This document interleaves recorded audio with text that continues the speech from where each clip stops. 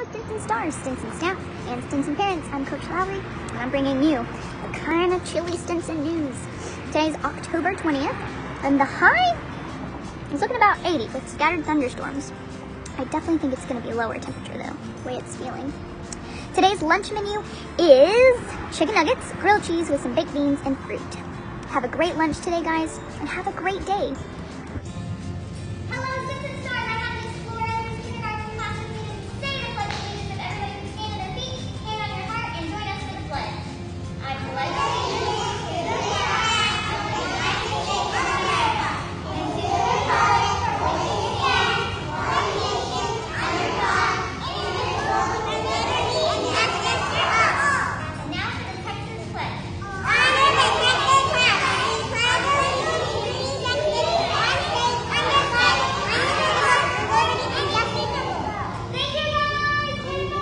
Say bye!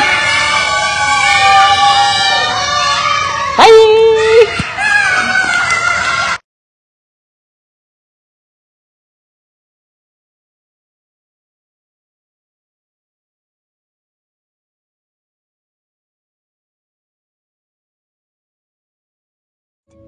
Although everybody's brain looks the same, they all work differently from each other. Just as we all have different colour skin, hair, and eyes, we all have a brain that's individual to us. Like a fingerprint, we have different personalities, tastes, strengths, and weaknesses. Our brains can even see and understand the world in different ways. One of those ways is called dyslexia, which affects how the brain handles information it sees and hears. Dyslexic people may find it difficult to match letters to sounds, and to remember how to spell words. They may even see letters moving around when they're reading. They might have trouble telling left from right. Remembering lots of instructions can be especially hard. They may need more thinking time to remember the right word, as well as memorizing sequences.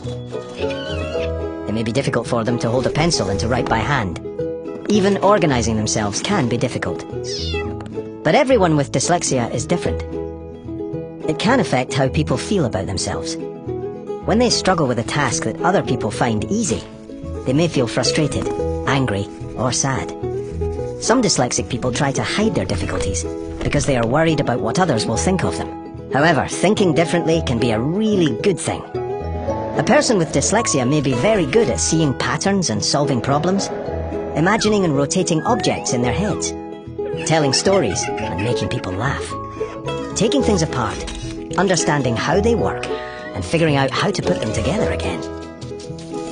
Inventing, drawing, painting, and making things. Seeing the bigger picture. Dyslexic people can do a lot of things. They just might do them in a different way to how others would, and many of them have even become famous for it. There have been many famous dyslexic inventors, writers, scientists, business people, astronomers, paleontologists, actors, cooks, singers, artists, architects, and so on. Dyslexic people have changed the world. See dyslexia differently. What a great video. You guys have a terrific Tuesday, and don't forget, tomorrow's picture day.